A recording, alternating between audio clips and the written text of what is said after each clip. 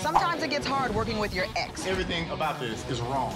This house might look like a biohazard now, but when we get done with it, so pretty. It's gonna be a real sweet flip. Bam! I'm so proud of you. So how did you, I guess, I have to use this word, how did you flip your romantic relationship into a professional one? It's a new one. Like that. We've never been asked that before. I know. In fact, we don't even know your questions. Can we see your questions first? Yeah, you don't even know. Just start giving them your answers. I'll plead the fifth in a minute. Well, I mean, obviously, there was some time in between.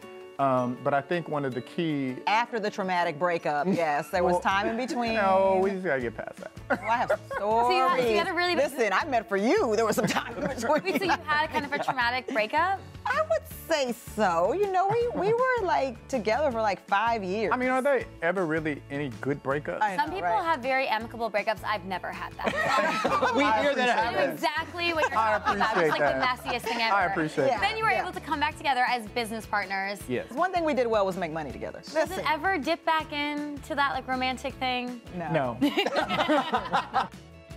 See, you can be friends with your ex. You can work together. I guess so. Flipping homes, no easy feat. We wanted to know what makes a house flippable, what are they looking for, and here's what they shared with us.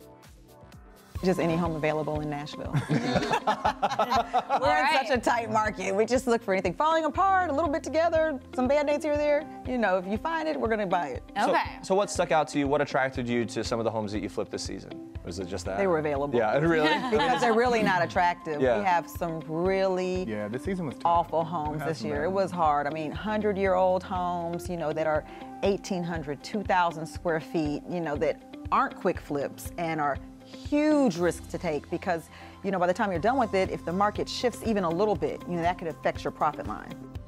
They're really fun. All right, you can catch more of Page Turner and DeRon Jenkins in the new season of Flip or Flop Nashville, which premieres tonight on HDTV.